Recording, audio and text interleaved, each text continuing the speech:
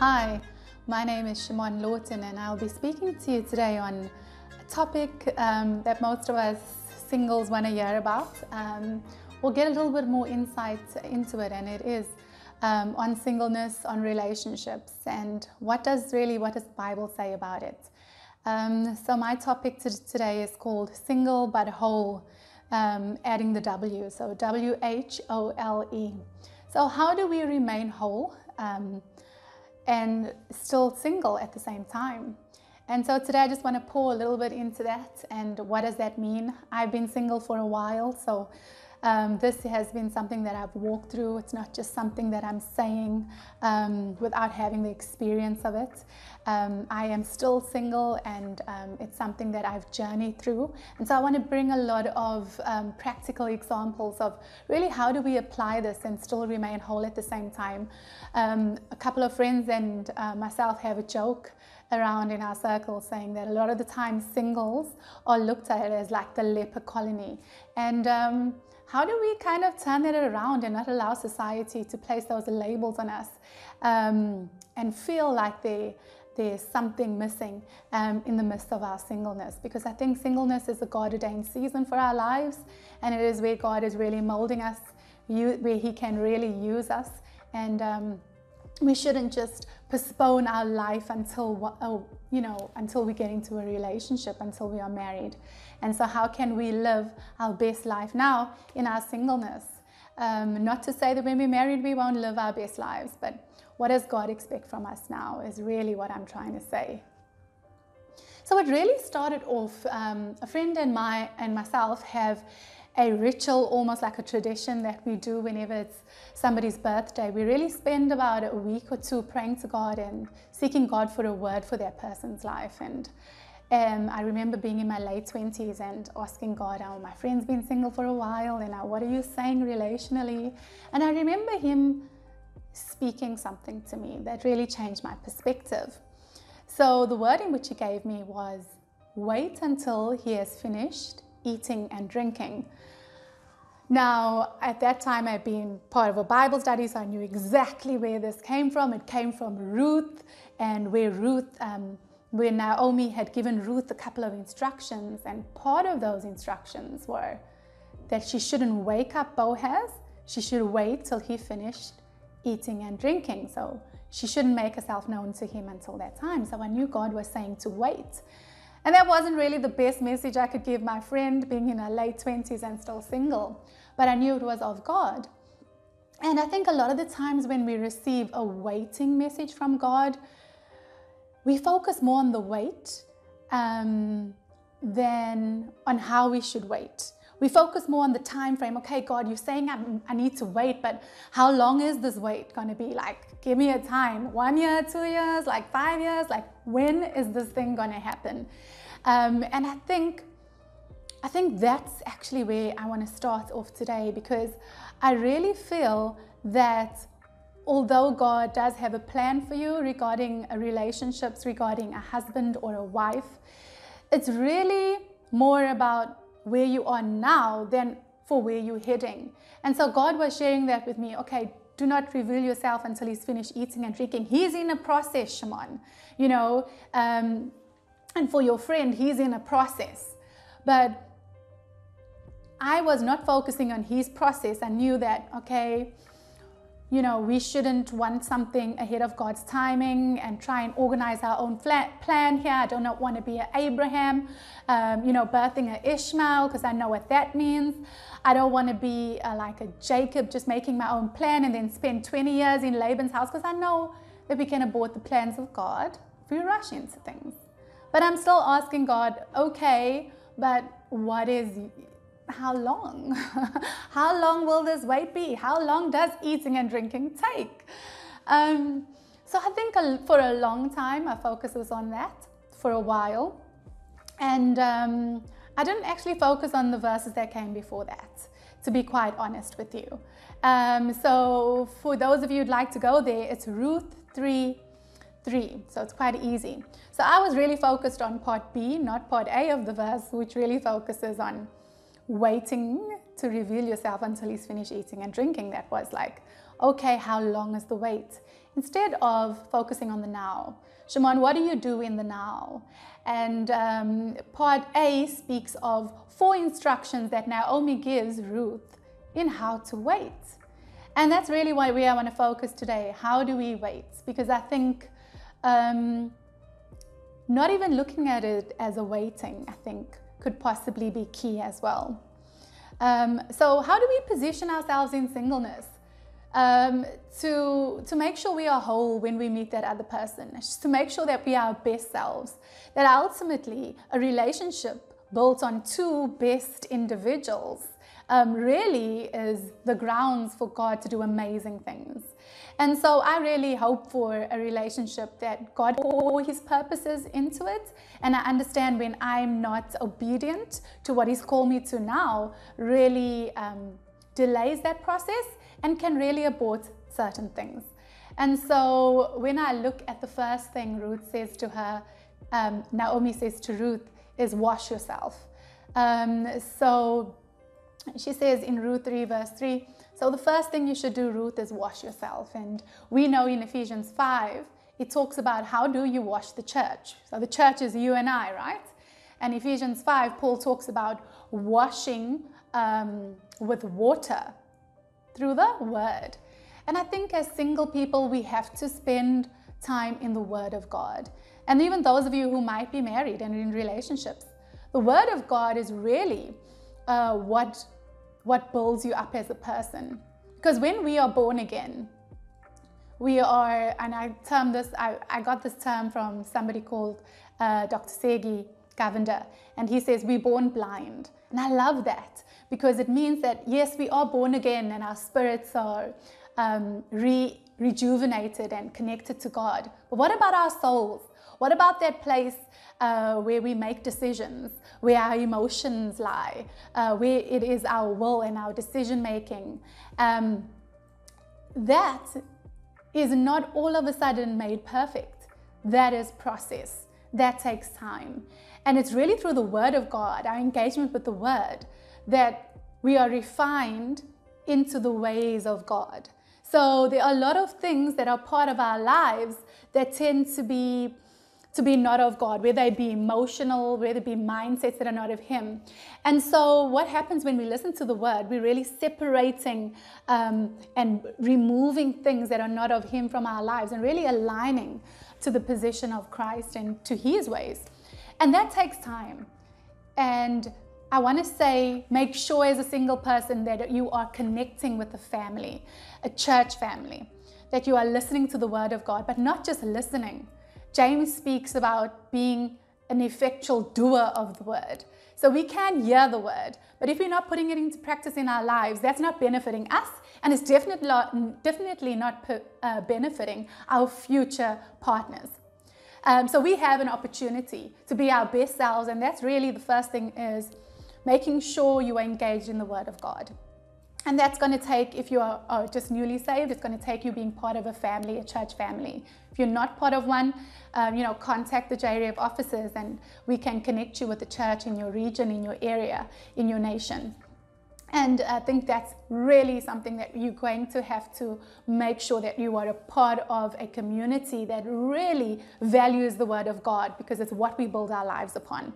There are various mindsets that we have from our upbringing. And because we've been brought up with this particular way that we do things our whole lives, we can always lean upon that when that's actually not what we should be. We should be aligning to the principles of God and obeying that, not really what we've been brought up doing. And a lot of the times that's hard. It's difficult to change a mindset. It's not easy. And so that is processing. And in our single selves, in our single time frame, in our lives, we have times to really buckle down in the word of God, have that time that we can in his word, in community, in life groups, in connect groups, to make sure that we are engaging in the word. And as I said, not just hearing the word, doing the word. And that's going to take sometimes dialogue with people that are like-minded, like you, and saying, well, how do I apply that to my life? And how do I become my best self now? Not waiting for one day to be somebody's wife or husband to be my best self, but how do I do that now? And how do I engage God's word and apply it to my life? And I'm telling you now that those principles in which you have in your life are really going to be the thing that catapults your relationship to the next level and really sets you apart. We all really want to see or we want to be a marriage of example in society. And it's going to take us being built on the word. And that's going to take time. So use this time to do that. And so she says, wash yourself. Then the next thing she says is anoint yourself. So W and then A, anoint. So a lot of you would understand what anoint means. So in 1 John 2:20, it speaks, but you have an anointing from the Holy One. So the anointing really speaks of the Holy Spirit and our relationship with Him. And we know that the Holy Spirit is a person. And I think in singleness, prayer can be molded. It's an amazing time to spend an amazing amount of time with God, because you have that. And not to wait until you're married. I know a lot of people I have a lot of single friends. I myself is single, so we're all waiting to pray with somebody else. But you can pray with your best friend or with a group from church. It doesn't make it any less than because you're not praying with your partner. I know that it's going to be an amazing thing that you can do one day. But what are you doing now? And I think ultimately, out of this relationship that you're going to develop with God now, is going to be the support, the bedrock, really, that's going to establish your marriage later on. I've spoken to many married people. They themselves don't only pray with their spouses, but also have a personal prayer time. And really, you can't just wait to cultivate your prayer time when you're married. But what are you doing now is what I ask. Are you whole in prayer now? That ultimately, when you pray with somebody at a later stage, when you are married one day, or you do have a relationship, that's just going to really just explode and blow up and be an amazing time, because we know how corporate prayer is just truly amazing when two like-minded people come together and pray something through on behalf of God. But it really comes from an individual, personal relationship time with God, and use this time now to do that. So she says, wash yourself, talking about the word of God, right? Second, anoint yourself. How's your relationship with God? Are you waiting to be whole in that one day, or are you doing it now? And then thirdly, she says, put on your best garments. And it speaks of clothing. And I know we all want to put our best garments out, and I understand physicality is important to single people and how you look, etc. But I think when you get to my age, and those of you who are more mature, you realize really it's the heart posture of somebody that counts. I understand that, yes, the physical is important, but when the rubber meets the road, really it's character that's going to keep you and going to really be the thing where you can build a good relationship off of. And so in Colossians 3, Paul speaks about clothing yourself. And he actually says, clothe yourself with compassion. Clothe yourself with humility. Clothe yourself with kindness. So when we see clothing in the Bible, it really speaks of your inner self. What is on the inside of you is your clothing. And a lot of you would know that when we see people, we could see somebody beautiful on the outside, and the minute they speak and they show us their nature, and it's not really a good nature, they instantly change in our perspective or the way in which we see them. And so your clothing or the way in your character becomes extremely important, and will really be the thing that's going to make sure that your relationship one day is going to be one of example. And so take this time to work on character. Take this time to work on the inside of you. And that is a process. It's not going to happen overnight. And another really description or interpretation of clothing in the Bible is function. I know my pastor always says, he uses this example a lot. If you had to see a policeman in the road dressed in his policeman uniform and he tells you to stop, you're not going to carry on through that four-way stop. You're actually going to stop because his uniform tells you to do so. It doesn't matter if you have a bigger physique than that particular policeman, but just the fact that he's wearing a particular garment tells you his function, tells you his command that he has. And so you listen to that. And I think we all have a function, we all have a calling in God. And a lot of the times as single people, I think we wait until we get into a relationship in order for that calling to really come to the fore.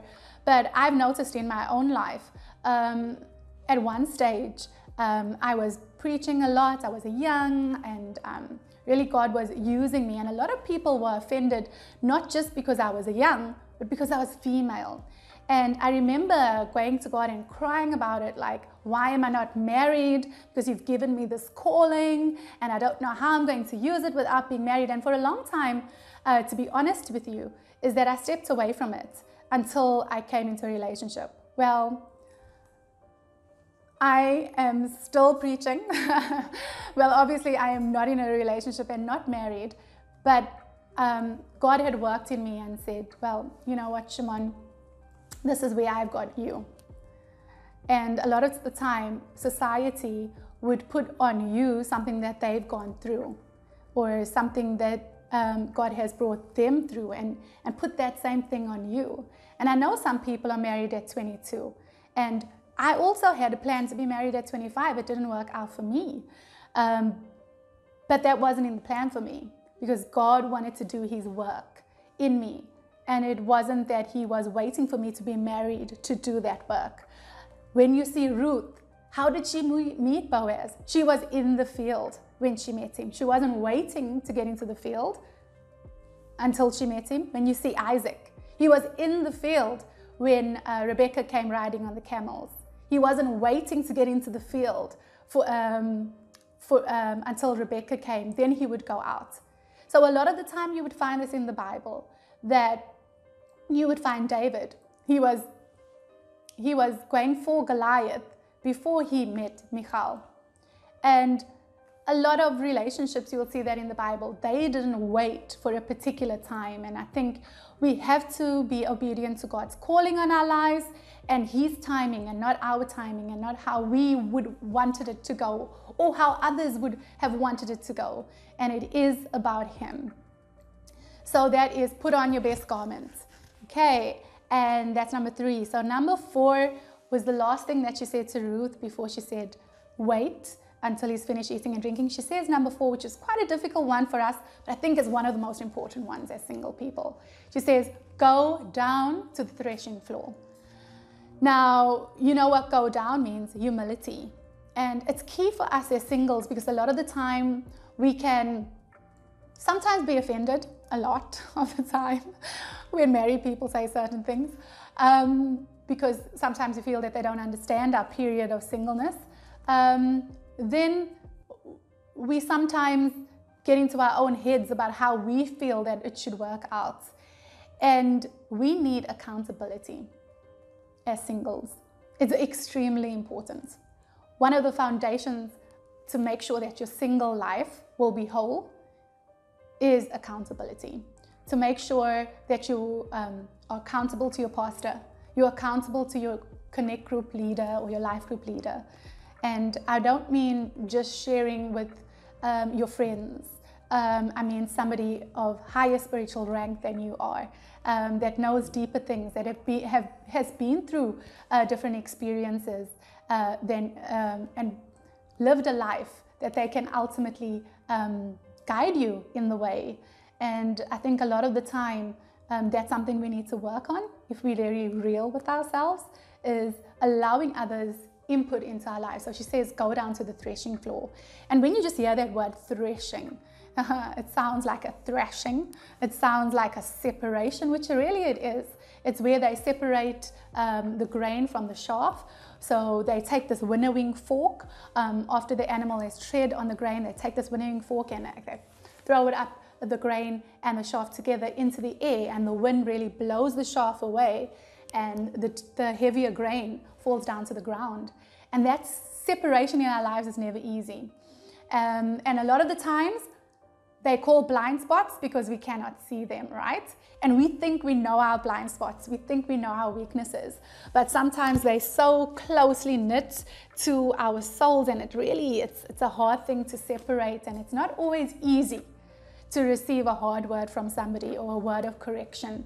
But we have to allow that process in our lives, because when we allow that process, our best selves will come out of that. And really, what are we? We are single, but we are whole. And so these 4 processes are extremely important for us. I'll say them again. The first one being, she says, wash yourself. So how is the word of God in your life, I'd like to say right now? Are you whole in that aspect? Are you not just a hearer of the word, but are you a doer of the word? Is it becoming practical? The second one being, anoint yourself. How's your relationship with God? Are you spending time with Him? Are you spending time in corporate prayer, in the individual prayer? Are you building up yourself in your spirit, man? And then put on your best garments. Don't wait to one day step into purpose. If God has called you into that purpose now, then step into it now. And also, character on the inside of you is what He's sharpening, is what He's forming. So put on your best garments. And then lastly, the threshing floor. Humility. Be subject to somebody else that is a spiritual leader over you, and see how God refines and how He removes and how He restores certain things in your life. So that's it from me, a short video on just how we are single, but we are still whole. We are not less than. We do not have a gaping hole on the inside of us because we do not have a relationship. But we can live our best life now. So blessings, grace, and peace to you. And may you come into wholeness, that ultimately, when you are married one day, that your relationship will be that which is a standard of Christ. Bye from me.